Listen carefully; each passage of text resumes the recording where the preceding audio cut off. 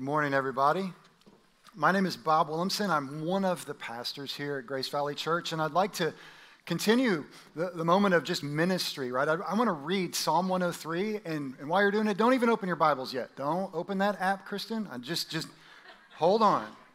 Sit back and let this minister you as I read it. Bless the Lord, O my soul, and all that is within me. Bless his holy name. Bless the Lord, O my soul, and forget not all his benefits, who forgives all your iniquity, who heals all of your diseases, who redeems your life from the pit, who crowns you with steadfast love and mercy, who satisfies you with good, so that your youth is renewed like the eagles. The Lord works righteousness and justice for all who are oppressed. He made known his ways to Moses, his acts to the people of Israel. The Lord is merciful and gracious, slow to anger and abounding in steadfast love. He will not always chide, nor will he keep his anger forever. He does not deal with us according to our sins, nor repay us according to our iniquities. For as high as the heavens are above the earth, so great is his steadfast love toward those who fear him. As far as the east is from the west, so far does he remove our transgressions from us. As a father shows compassion to his children, so the Lord shows compassion to those who fear him. For he knows our frame. He remembers that we are dust. As for man, his days are like grass. He flourishes like a flower in the field. For the wind passes over it, and it is gone, and its place knows it no more. But the steadfast love of the Lord is from everlasting to everlasting on those who fear him, and his righteousness to children's children. To those who keep his covenant and remember to do his commandments, the Lord has established his throne in the heavens, and his kingdom rules over all. Bless the Lord, O you his angels, you mighty ones who do his word, obeying the voice of his word. Bless the Lord, all his hosts, his ministers who do his will. Bless the Lord, all his works, in all places of his dominion. Bless the Lord, O my soul. Let me front load with this. When we are frustrated, sad, or anxious, the powerful path forward is praise. When we are frustrated, sad, or anxious, the powerful path forward is praise. That doesn't mean you have to be powerful. It means as we praise God, as we start by praising him, wherever we are, that's the powerful path forward, in his power, in his strength. So I have a pop survey in here. How many of you are morning people? Listen to me, how many are morning people? Like, boom, you wake up, okay. And you're just like ready to go. You're happy. You're energetic for the day. Okay, how many of you are like, come on, who like it takes a while to get this thing in gear? About 50-50. Okay, raise your hand if the person next to you, no, don't do that. Don't do that. I can go either way. I really can. I can have some dark mornings. I can have some gray stuff going on in my head. I can have some moments where I wake up and I feel the weight of the world. I could be sad, frustrated, or anxious at times. But I have learned over the past 14 years, and I'm going to tell you a story about 14 years ago in a little bit, how praising God can stabilize a lot of that. Creating a habit of praise can stabilize a lot of this. So let me back up just a little bit first. Over the next several weeks, we as a teaching team are going to be teaching through Psalms. Just not the whole book, there's 150 of them, but we're going to grab several Psalms and we're going to teach through one each week. And the book of Psalms is that big book that if you split right in the middle of your Bible, you open it, you'll find it. And the book of Psalms, as we said, is 150 chapters. It was written by a lot of different authors. The most prolific author was David, King David. He has been attributed to at least 73 of those Psalms. Other writers of the Psalms include Moses, actually, who wrote Psalm 90. Some people you've maybe never heard of, Heman the Ezrahite, Ethan the Ezrahite, Solomon, Asaph, and the sons of Korah. Several of them don't come with any credit. But the cool thing about the Psalms is, like with David, for example, usually you can pick out the Psalm and you can find in the historical books of the Bible, like for example in 1 Samuel and 2 Samuel, where you read about David's life, you can see what was going on in his life, and then there are Psalms that he wrote in certain seasons of those life events. For example, Psalm 51. I believe he wrote after his relationship with Bathsheba. So if you're ever feeling really bad about yourself, just read Psalm 51 and know you're in good company. And you can find comfort and praise there. Paul, in his epistle to the Romans, quotes or references the Psalms 14 times. The New Testament quotes or references the Psalms 75 times. So it's a pretty profound book. It's a pretty profound tool for us to look at figuring out maybe the nature of God and what God would want for us. So, Psalm 103 is what I just read. So why did David write Psalm 103? I have no idea. Okay. So all of that being said, it's really unclear what exactly was happening in his life, but what is clear is he wanted to praise God for all that God had done and all that he knew God was. And so as we get back into this, I'm going to start going through verse by verse. Psalm 103, verse 1, "Bless the Lord, O my soul, and all that is within me. Bless his holy name." Okay, so what's it mean to bless God? I was talking to somebody within the past 6 months, and he said, well, I went to some church, and they were saying things like, bless the Lord, and we bless you, God, and all this stuff. And I was like, well, whatever that means, how do you bless God? You know, he thought they were wrong for doing that. Well, the problem is we just don't always have the proper understanding of what it means to bless God. Let me read a quote by a pastor and theologian basically named John Piper. He says, "My thesis is that in Scripture, when God blesses men, they are thereby helped and strengthened and made better off than they were before. But when men bless God, he is not helped or strengthened or made better off. Rather, man's blessing God is an expression of praising thankfulness. When the Old Testament speaks of blessing God, it does not designate a process that aims to increase God's strength. We don't help God. It is an explanation of gratitude and admiration. So we bless God when we lovingly praise him and when we give him credit and when we place our faith in him and our trust in him. And praise is one of the best ways to place our trust and faith in him. He blesses us, well, when he makes us capable of walking around this earth, right, without completely unraveling and falling apart, with so much more. Let's continue. Bless the Lord, O my soul, and forget not all his benefits. And I still remember the trip almost exactly 14 years ago. Tim and Chris Kuhlman are in the room. We served in the youth ministry 14 years ago. And we had the brilliant idea, okay, it might have been my idea, to have a trip, a youth event called 48 Hours of Madness. Middle schoolers and high schoolers leaving Memphis, going to Arlington, Texas, spending the day at Six Flags, doing some other fun things, turning it around and being back by 48 hours later. Great idea, right? That won't happen again. Well, I don't know, Jay. No, so, but let me tell you about this trip. Can I just say it? It was miserable. We rented some 15-passenger vans, and Tim drove one of them, and we had another SUV there, and it was 48 hours of misery. Kids were mean to each other. There were bad kids. Okay, like, we're at Six Flags. There are check-in points. Where's this kid? He's an hour and a half late. And then he shows up with $600 worth of toys hanging on him or something like that. There were kids mean to other kids. There were bullies on the trip. It was terrible.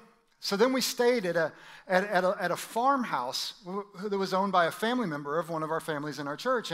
And literally there were cows there, and the cows were giving birth like that night. And so this is a long night. So I wake up in the morning beside myself thinking, it's Sunday, I have to do a devotional, right? I have to do something, and we're driving home today. And I look through a cup of coffee up at the field, and a couple of our kids are chasing the cows across the pasture. What were you doing? I was trying to tip them over, but they wouldn't let me. No, they're going to run from you. Like, this was the trip. And so I'm like, God, you're going to have to give me something. And I open this verse, bless the Lord, O my soul, and all it is within me. Bless his holy name. Bless the Lord, O my soul, and forget not all his benefits. And God spoke to me that morning. And here's where he spoke to me. I don't believe David felt like praising God right here. Why else did he speak to himself in third person and give himself a pep talk and try to convince himself to forget not who God was and all of his benefits? And it really ministered to me. And I think a couple of weeks ago, I heard Andy say something about talking to himself. He does that when he works out. And when he starts talking to himself, just get away. Just let him be. It's time to go. All right. I talk out loud to myself a lot. My wife, Christy, will often say, "What are you talking about in there? Who are you talking to?" And now she does it mocking me. I could be giving myself a pep talk. I could be rehashing a conversation I had with one of you last Thursday and wishing it was going better. I could be reminding myself not to forget something. It could be a lot of different things. But it's interesting that one psychological study showed that 96% of us talk to ourselves. And 50% of us talk to ourselves out loud. So it's okay. There's a thing that's biblical self-talk. If that's you, you are in good company. David talked to himself a lot. King David talked to himself a lot. We see it in Psalm 103 here. He's literally telling himself to praise God, this weird third-person interaction. This isn't the only place he does it. In 1 Samuel 36, which is one of the historical books, David encouraged himself in the Lord his God. He encouraged himself in the Lord his God. You know, he's encouraging himself. He's talking to himself. This doesn't mean he has split personalities, although I did see a meme recently. It's a guy sitting next to a girl, and he's like, "I'm looking for a girl with a great personality." And her reply is, "You're in luck. I have several of them." That's not what we're talking about here, okay? This isn't what this is, but this is a third-person interaction, right, where he's convincing himself. Psalm 42:5, another one that he wrote, "Why are you cast down, O my soul? And why are you in turmoil within me?" He's self-reflecting. He's trying to figure this out. He's analyzing himself. He's almost having this out-of-body experience where he's communicating and trying to figure himself out. And this is a really healthy practice. But a lot of us don't even want to go there, right? Because it's easier just to stay busy, or it's easier just to be angry because that's a safer emotion than some other emotions we might feel.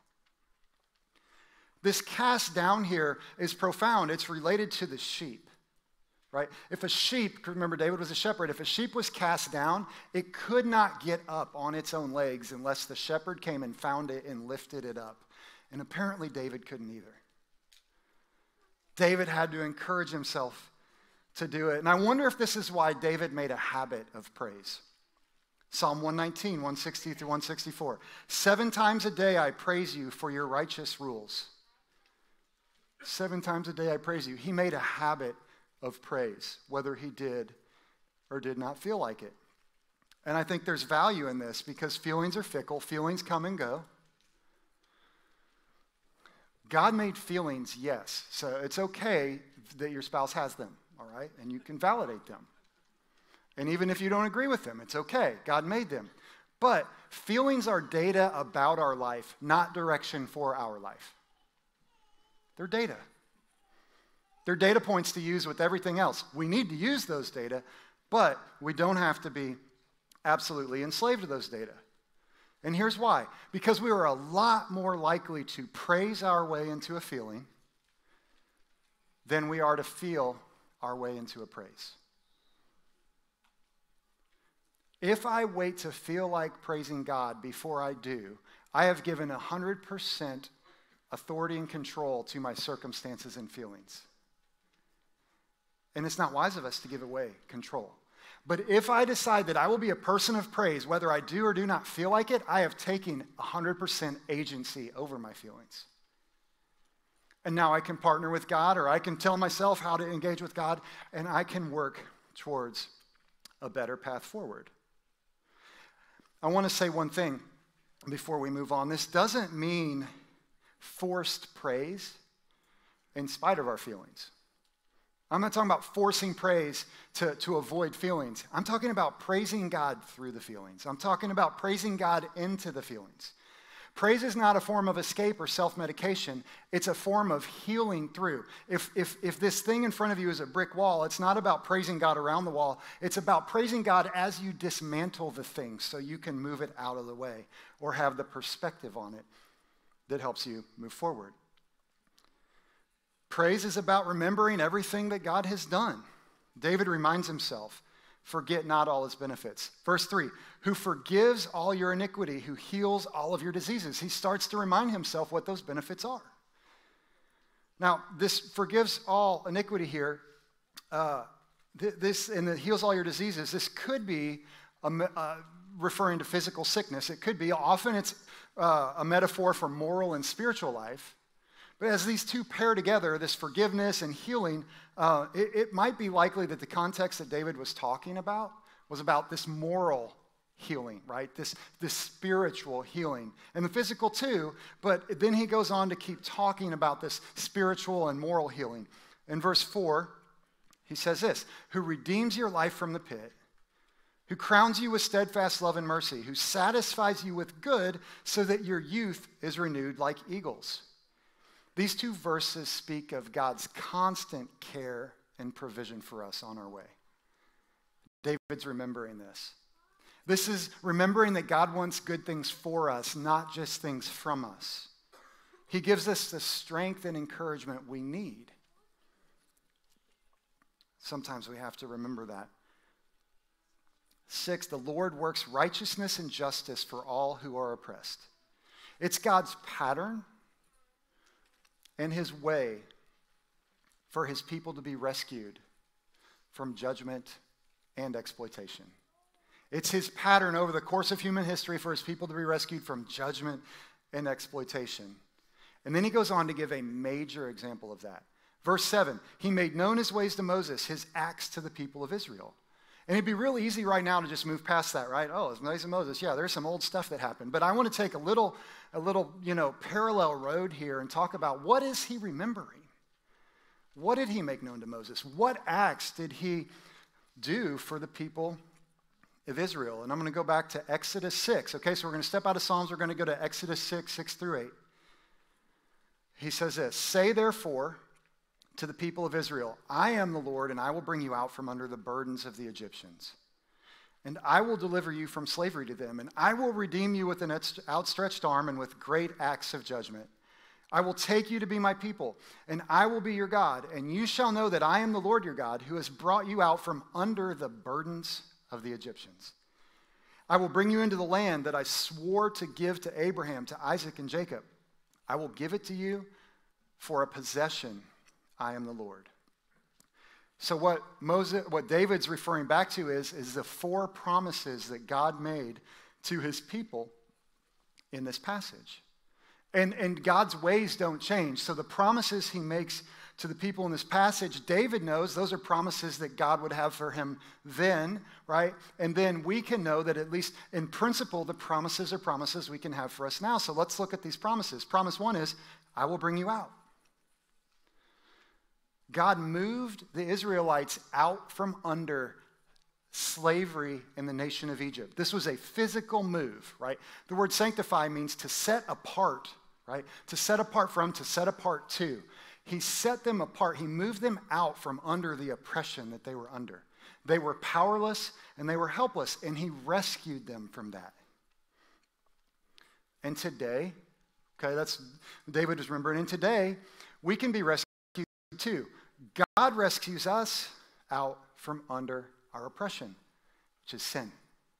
That's our oppression. Before we have a relationship with Jesus, there's no point in trying to be good enough. We're powerless to do so. It's a supernatural thing that has to be done. Once we trust Christ, place our faith in Christ, we receive the Spirit of God, and now we are empowered to do it.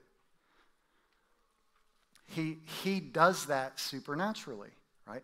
It takes us from death to life, to now we're unable to do what he wants us to do in our strength, to where we're able to do what he wants us to do in his supernatural strength. So he takes us out, okay? He actually brings us out. The second promise is, I will deliver you. He doesn't just leave us brought out. He doesn't just leave us with spiritual regeneration even, or just this new life and this new opportunity. He keeps going. He says, I will deliver you. God brought the Egyptians out, or the Israelites out from Egypt, but they had a lot of habits, their thinking and their behavior. They learned a lot of bad habits while they were in bondage. And it took it took decades actually, for God to work those habits out of them before they actually stepped into their greatest purpose, right? And once we have Jesus, he wants to deliver us from all of the habits we picked up before we knew him and surrendered to him. We shouldn't accept them or believe that we're forever bound to them because God frees us from the habits, the sin, we established before our rescue. He frees us from those. Now, I don't want to place condemnation on you right now because you're like, oh my gosh, I should be free from all those things. Well, this isn't to place condemnation on you. This is to encourage you. How does God create this freedom?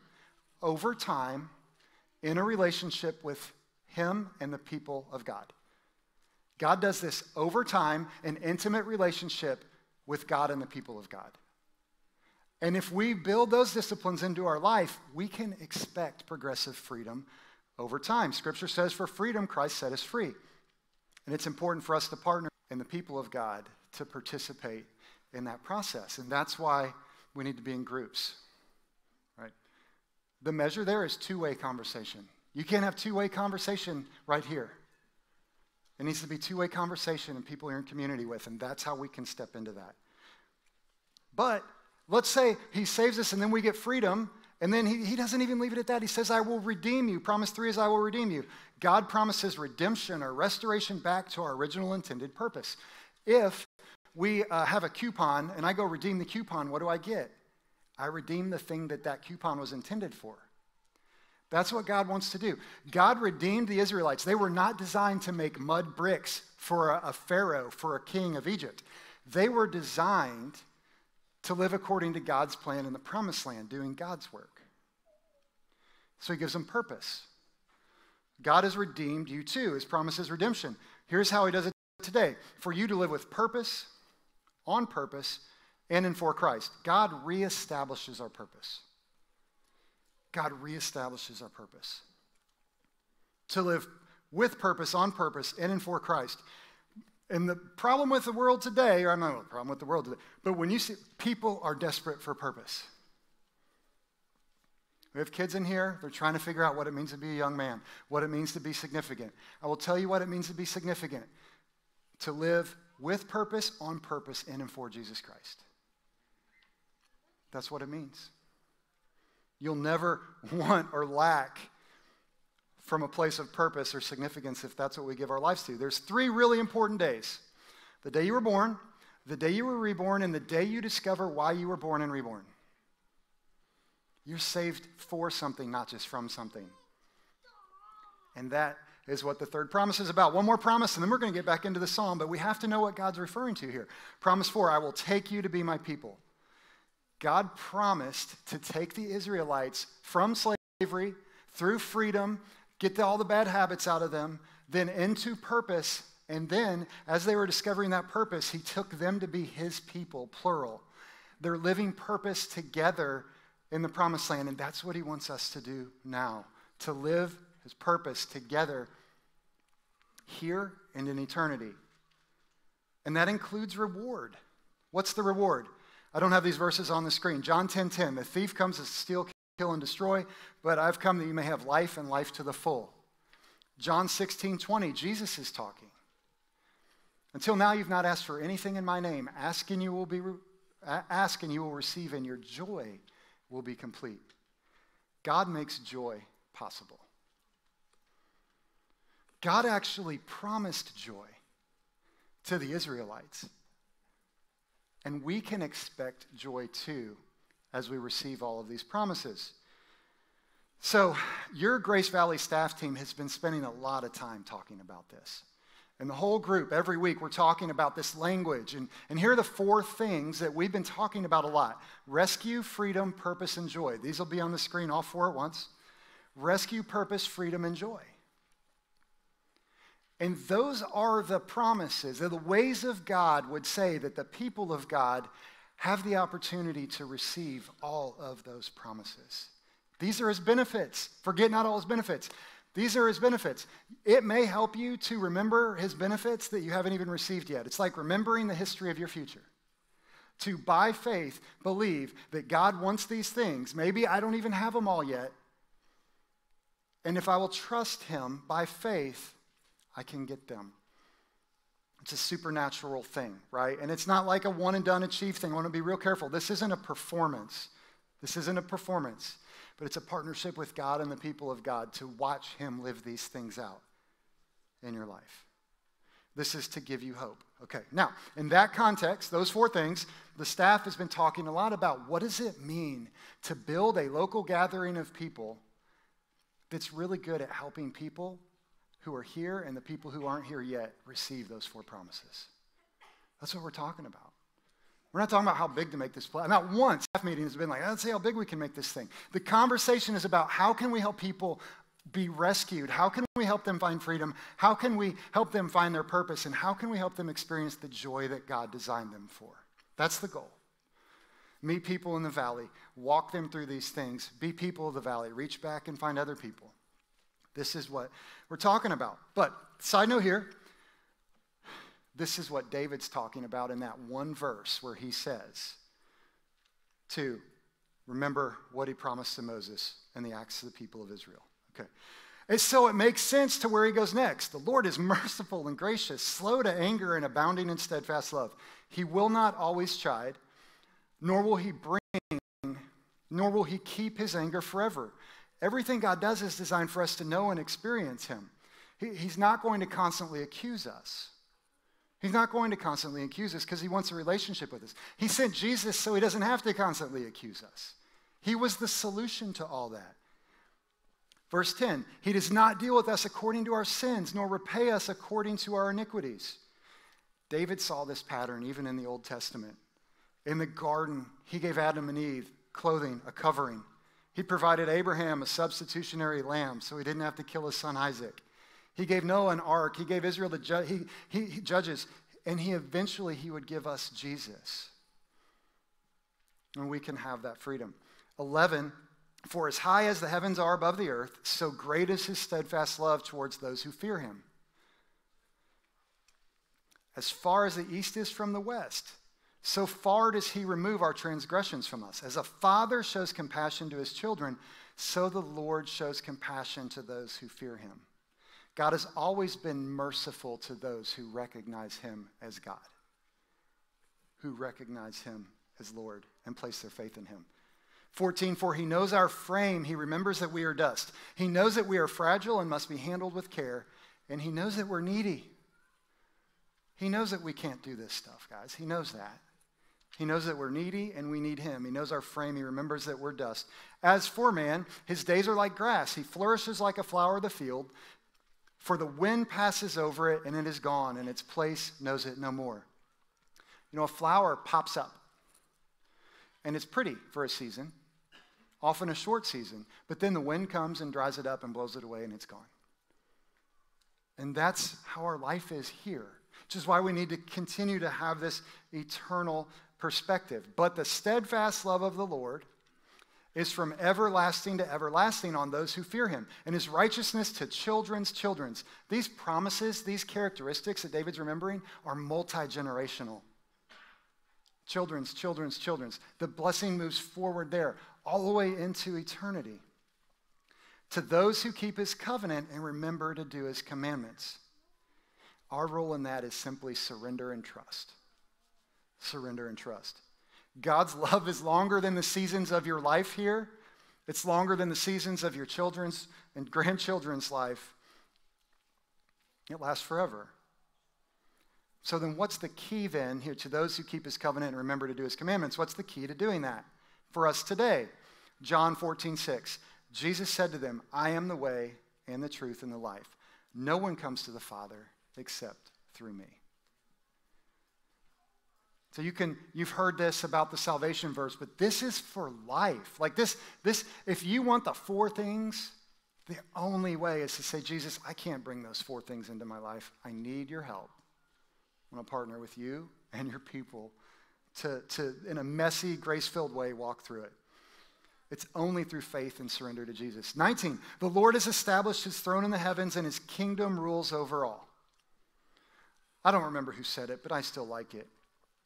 God made the universe and he made it his way. You may think you have a better way. Most people do today, but you don't have a universe. And we can get with the system, or we can get less than what God wants for us to have. And as, wow, this is available, you see almost David's starting to feel it now. Look how he ends. Verse 20, Bless the Lord, O you his angels. Okay, he starts out by like, bless the Lord, O my soul. He's having to self-talk himself into praise. And then he ends it where he's like commanding the angels to praise God. Bless the Lord, O you his angels, you mighty ones who do his word, obeying the voice of his word. Bless the Lord, all his hosts, his ministers who do his will. 22, bless the Lord, all his works in all places of dominion. Bless the Lord, O my soul. He is now with enthusiasm blessing God. And this path, this process, this system is something I've observed in my life. So on this iPad or on my computer or on my phone, I have some software that syncs up all the way. And since about 2005, I've had the discipline of journaling. And since 2008, I've done it electronically. So I can go and look up and I can pull up, I have like an Evernote file where I have like March 2013. And then I'll journal daily for the month in that file, and then I can go back and look at it. And as I was preparing for this, and as I was reflecting back to that morning when God first spoke to me through this psalm 14 years ago with Tim and Chris, and I don't even remember who else was there, I was able to look at my journals. And I say this humbly, but the vast majority of my journals begin with just the first sentence, Lord, I praise you. Lord, I love you. Lord, I worship you.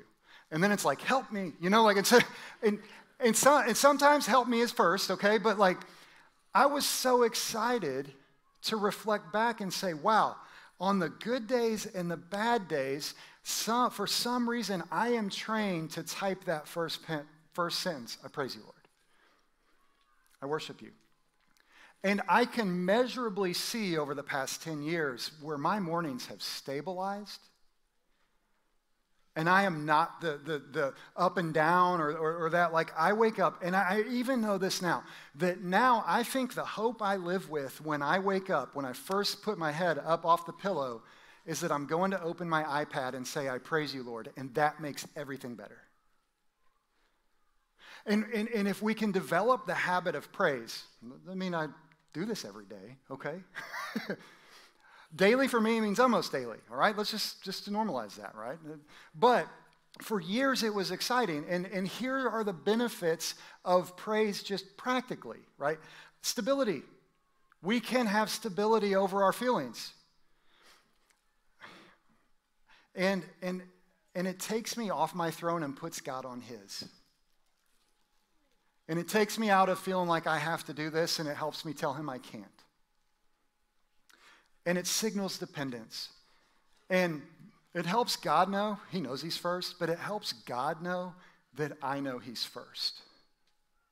And using the model of David here, praise the Lord, I know this is better for me if I can start out by praising you. I know this is a good discipline, and I can say that I've experienced this difference in my life, right? So please pray for me this week, because I'm about to have some bad mornings, because I come and say, oh, I got, you know, like this, like I just, but that discipline is something I'd encourage you to maybe develop too. And it's always uncomfortable saying that, because it's something I didn't even realize until this takes place. And sometimes that's the only sentence in the journal. I get distracted and I'm off. So hopefully there's more than that. So there's 2 action steps for this week, and we're wrapping up. The first action step is, would you find a way to develop a habit of praise? A new way to develop a habit of praise. I often do it intellectual. I have to type it out, write it out. For me, that's how I work. Some people are more musically inclined. You do it through music. You do it through song. Some people can do that. But if you're not a journaler, I'm not talking about Dear Diary. But if you can slow your mind down enough to send it through your fingertips or on a pen, to put it on a screen or on a notebook, it does something inside of you. It allows you to self-talk in a way that gives you much more agency and much more autonomy and much more affluence over your mind and your feelings. And it sets us up better for the day. Plus, it blesses God. It just simply blesses us. And we know that God inhabits the praise of his people. It's a scripture. God inhabits the praise of his people. You're feeling far from God? Bless him, praise him. Feeling down, feeling discouraged, feeling helpless, feeling weak? Bless him, praise him. Excited about the roof over your head? Bless him, praise him. It's the powerful path forward. And the second thing I'd like to ask everybody to do is corporately, this joy that God promises to us happens together. And we're together with the musicians and the worship leaders, and we're together today. And I'm going to just right now, on the heels of having a theology of praise, I think theology and therapy go great together, right? Okay, and so my journalism therapy, but the theology is praise works. Praise is a powerful path forward. Would you move during this response time from spectator to participator? Would you make the move? Forget what the people around you are thinking. Just make the move. They're not performing for you, right? They're just leading the worship. And somebody, if this is a defining moment, a new surrender to just move from spectator to participator in this song. And you're going to like the song. I know you know it. You'll figure it out real soon once they start singing it.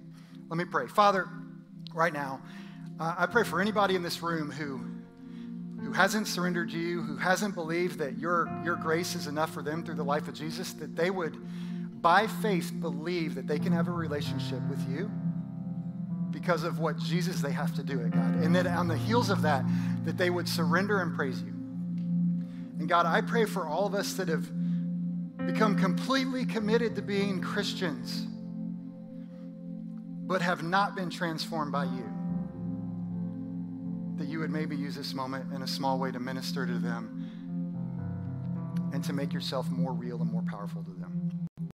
We pray all this in Christ's name.